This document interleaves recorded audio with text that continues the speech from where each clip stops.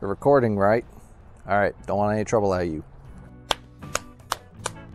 Hey everyone, my name's Matt, and we're gonna take a look at some goodies from T-Rex Racing.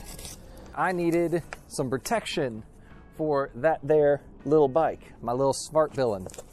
And there are precious few install guides and precious few informational things regarding this. Ooh, they gave me a face mask. We got a radiator guard based on how light this is. I suspect that this might be what's in here. Yep, so radiator guard, that's gonna help protect the front of the radiator from the odd rock and stick slicing through the radiator. Something I've been looking forward to. We got frame sliders, no cut frame sliders. So those two things are gonna go on either side just to kind of help protect the bike if, God forbid, I ever do go down on my side. And we've got an exhaust slider. So, you good? I mean, basically all that does is it protects the exhaust because it sticks out farther than the frame sliders would actually protect it. So if I'm not mistaken, that's gonna end up going probably right there if I had to guess.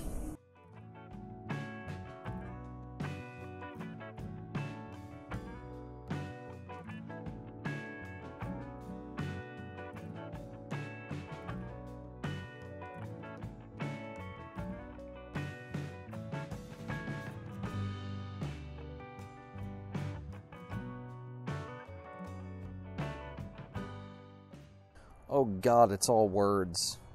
All right, so if I'm looking at this correctly, this is all gonna be mounted on the left-hand side. This all right here is gonna be mounted on the right side of the bike.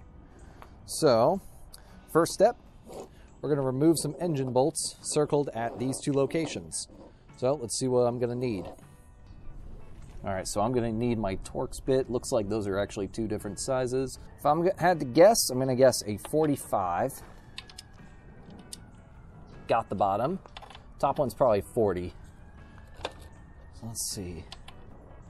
Yep, top 40, bottom 45. Perfect. These are both for the same size, so let's grab that. And we're gonna go ahead and break these open, starting with the bottom.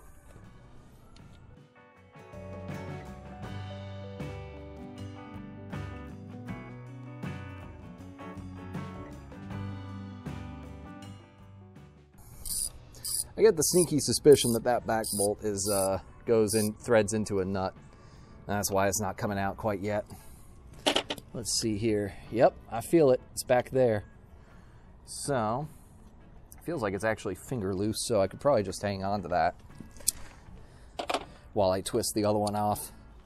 So that's what I'll do. Stick that there. And the other one is finger loose already, so I'll just plug it with my index finger.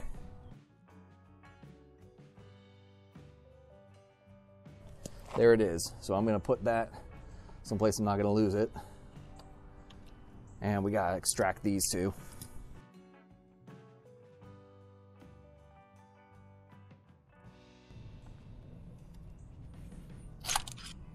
There we go. There's that bolt. Okay, so I'm gonna set that bolt right there. Leave that bolt out so I remember where it goes. So, it says remove those bolts, good. So on the right side, inside the right side using 28mm spacer. Okay. And the M860 flathead countersink bolt.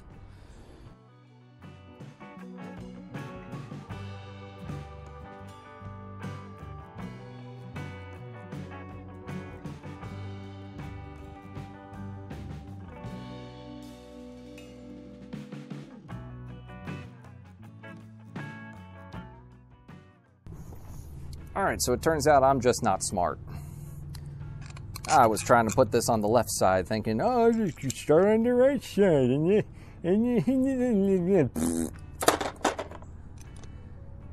all right, there we go. That's much better. Yeah, this looks correct. This looks appropriate.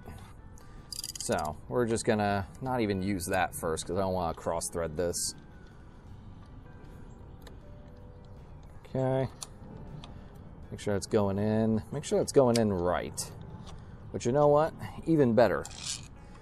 Let's try threading that in without anything else attached to it first. Okay. Let's go ahead and put this in first. Line it up.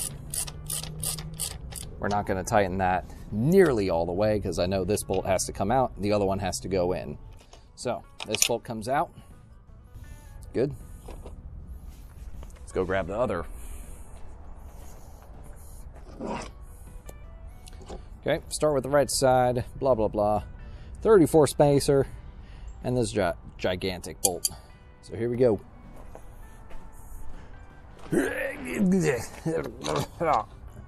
All right, so in through here, spacer as well. Come on, there you go. Now we just gotta feed this bolt in. Now, I did, however, see this thing sink just by a little bit. So I'm gonna need to do some fancy persuading here. Oh, I don't like forcing it. I don't like manhandling it, but frankly, I had to manhandle it out. I'll have to manhandle it in. There we go. Out through the other side, yeah? There we go. Good. So that side is mostly in. I'm not gonna tighten this up all the way, because I still need that bottom bolt to move a bit, but I feel okay about tightening this up a bit more. That's good enough. I don't want to tighten that any more than that. Just for reference, it's probably a 6 mil.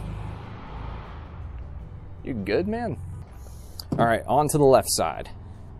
So let's see, move to the left side. Insert 24 millimeter bit. Okay, hang on. Insert 24 spacer. Attach left side. Where does it mention that I'm going to have to remove a bolt for the right hand side? Because I know that I will. We is missing one. Doesn't say it, but that bolt right there, that has to come out. So we're going to go ahead and take care of that bolt. Here's a 40. Yay. Put that someplace safe. Right there.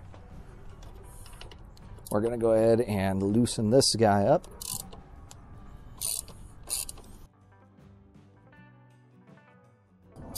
I think that is all the way out. It is. Pull that out. My little fingernails. Come on. Get. I'm gonna flick you until you get out. Ha! Got it. Now let's see here. We got that out. I got this bolt out, which means I am officially done with my Torx. Good. So I'm done with my Torx for now. Now, I am going to need this because I will be including this bolt, which will go in through the top, and the spacer, which goes on the bottom. I don't need this anymore. So we're going to go ahead and put this on. Starting from the bottom, take my 24 spacer and put that there for now. Take my 28 spacer. I'm gonna put that on here. Just gonna use this by itself for now to get that started. Make sure I'm not cross-threading. Good. And then I'll go ahead and tighten this up, not all the way, but enough that I know it's not going anywhere. Gotta line this bolt up. Ooh. Hey. Frame sliders. Husqvarna. Yeah, they like, do lawnmowers. Yep. What the heck? I thought the same thing. I rode by the dealership one day and I said, like, wait, like the chainsaw? I'm pretty sure that's what my chainsaw brand is. And like walked in, I looked at the bike, and like way back when I was like, when I got the Rebel even, like the whole thing that I wanted my bike for was I wanted it to like be good on the road, but I also wanted it to be able to do a little bit of like off-road stuff. Okay. Oh, that's what this one can do. Yeah, and this one like has like the gnarlier tires. It has ABS, and like it has like good long travel suspension for off-road. So I saw it, I'm like, mine. Yeah, I'm like recording, like putting on these frame sliders because the only videos out there, like because this is like such a small model bike, nobody knows about it. Like most people are like Husqvarna, like the lawnmower. Yeah. So I'm like, I'm gonna make a video, and so that way people know how much do these things actually protect. So once I put this on, I'm gonna go inside, grab some towels, and like slowly and gingerly lay it down to see like how far does this protect, because I can already see it's gonna protect the radiator, which is like a big thing. Yeah. So are you over a bit more? No, for this, I'm like,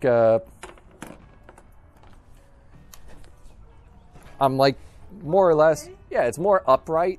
So it's kind of nice. And like if I'm going, lean over a little bit. If I'm going off-road, I can stand up pretty comfortably to like deal with like big bumps and things in the road. Sometimes I'll stand up on my bike just to get off my butt. Yeah, I'll do that too. I don't do that on the interstate or in heavy traffic. Yeah, I also got these because I'm like, I love T-Rex's stuff because it comes out so far that one, it's great, it protects the bike, but two, makeshift highway bags. Take care. All right, let's see. Oh, I already have that on. All right, so we gotta line this up. Gotta line it up blindly.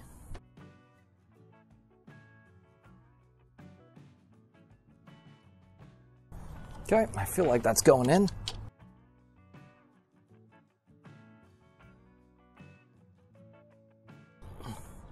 Wasn't kidding about that thing about T-Rex's stuff.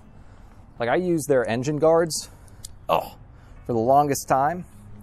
And I would just use those things as highway pegs because they just came out so dang far on the bike.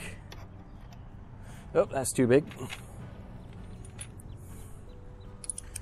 All right, I love the look of those mirrors, but frankly, they vibrate too much. And if I'm gonna be dropping my bike at all, I wanna drop my bike with the bar ends, protecting it. Okay, that ain't going anywhere.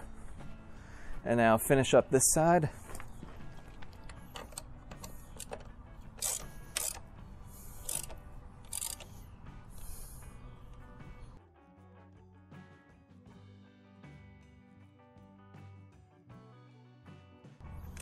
Okay, that's again.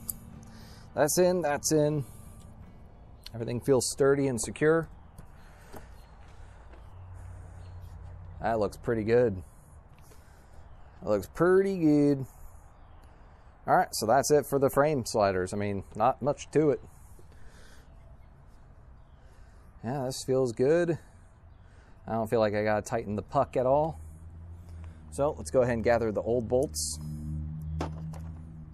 So we got 1, 2, 3 bolts and 1 nut. We're gonna go ahead and slide the nut on there. That way it don't get lost. And we're gonna set these aside right there. Right, frame slider done. On to the exhaust slider.